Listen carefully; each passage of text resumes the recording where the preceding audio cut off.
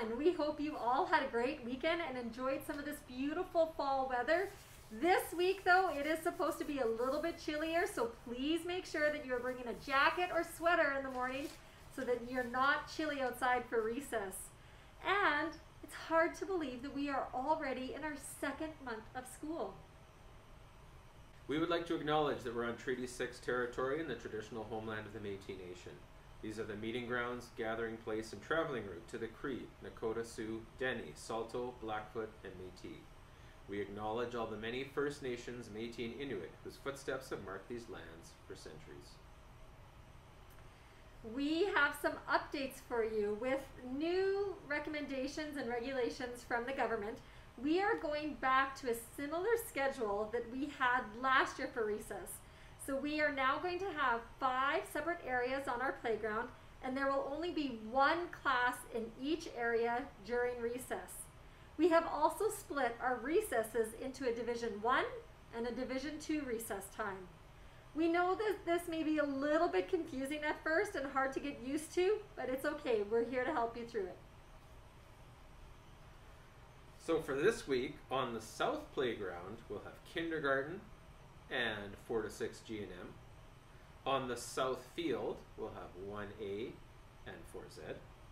On the West Playground, we'll have 1-2 DW and 1-3 B, as well as 5J. On the West Field, we'll have 2S and 5-6 B. And on the North Field, we'll have 3G and 6T. Also, don't forget that the playgrounds are closed before and after school. Our teaching this month focuses on respect. And showing respect is to honor the value of people and things. It includes demonstrating consideration and appreciation of all things living and non-living.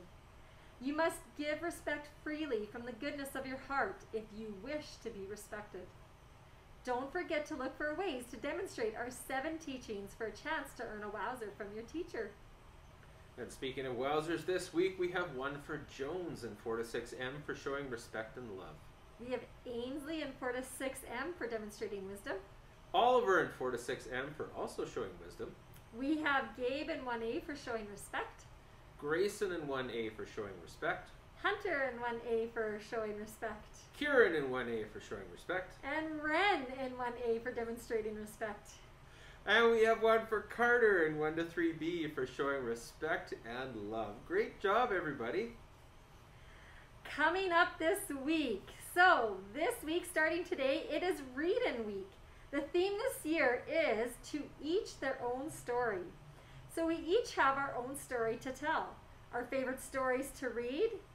So however you choose to celebrate, remember, we are all readers. And we look forward to coming to your classrooms to share some of our favorite stories. And we know that your teachers have a lot of fun activities planned for you. Ooh, Mrs. Perrin, did you also know that today, October 4th, is National Taco Day? I didn't. Did you know that October the 5th is World Teacher Day, as well as National Do Something Nice Day? So those two things really go together. The 6th is Early Dismissal, and it's also National Noodle Day. On the 7th, it is National Frappe Day. And on the 8th, National Pierogi Day. And on October the 10th, it is World Mental Health Day and National Angel Food Cake Day. Next week on the 11th, there is no school for Thanksgiving. And on Wednesday, October the 13th, it is the Oilers home opener. So we're going to have wear your Oilers outfits or wear something blue and orange. On Monday, October 18th, it is a professional learning day for staff, so there is no school.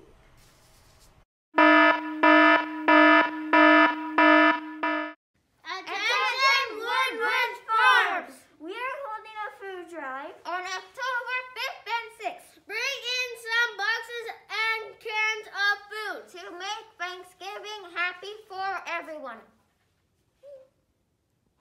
Did you know? So our teacher feature this week. We have learned a lot of fun facts about our staff members already, but we still have a few more to go. So our first one, Did you know that we have a staff member that is fluent in sign language? She loves Disneyland and Harry Potter and also loves to play video games. Can you guess who that is? It's Mrs. Stars! And our next staff member used to be a computer programmer, has been to the top of the pyramid at Chichen Itza, has celebrated Hogmanay in Edinburgh, and loves to get into shenanigans. Who do we think that is? It is none other than Mrs. Sillers. Wow, Mrs. Sillers, it sounds like you've been on some pretty amazing adventures. Wondering if you saw Braveheart at Edinburgh Castle, though. Ooh. And our last staff member featured this week has some pretty interesting facts about her family. So, this staff member has 9 grandchildren. Whoa. 4 boys and 5 girls. She loves to go kayaking at the lake, and she used to be a Highland dancer. It is Mrs. Fleck, and hopefully someday she'll show us some of her Highland dancing moves. Quiz question. Our quiz question last week was, in what year did the last residential school close in Canada? The answer was 1996, and it was the Gordon Residential School in Panicki, Saskatchewan. Oh, and this week's quiz question is, and this one has to do with Thanksgiving, because Thanksgiving is coming up. So, how much did the largest turkey weigh? How much did the largest turkey weigh? Is it A, 92 pounds? Is it B, 70 pounds? Is it C, 64 pounds? Or D, 86 pounds? All of those are extremely large turkeys. Makes me sleepy just thinking about it. We have a couple of jokes for you this week, and they all have to do with Thanksgiving. So, what do you call a running turkey? Fast food. What do you call a turkey when it's full? Stuffed. And our last one. Which part of the turkey is the most musical? And I bet Mrs. Newton knows this one. It's the drumstick, of course. And don't forget that if you have a joke that you would like to share on WBFTV, please make sure you find Mr. Cunningham or myself, and we will record you saying that joke and feature you on a special episode. Birthdays this week. Congratulations to the following students who are celebrating their birthdays, starting with Scarlett in 5-6B on the 4th. And we have Dylan in 4Z on the 6th. Raven in kindergarten on the 6th. Eve in 4M on the 7th. Nolan in 1-2DW on the 8th. And Briar is celebrating her birthday on the 9th, and she's in 5J. And Kyle in 4Z is also celebrating his birthday on the 9th. Happy birthday, everybody. We hope that you enjoyed this week's episode of WBFTV. Don't forget that at the end of this episode, we have some pictures from Orange Shirt Day from last week. Have a fabulous week, everybody, and a terrific Thanksgiving. Gobble, gobble.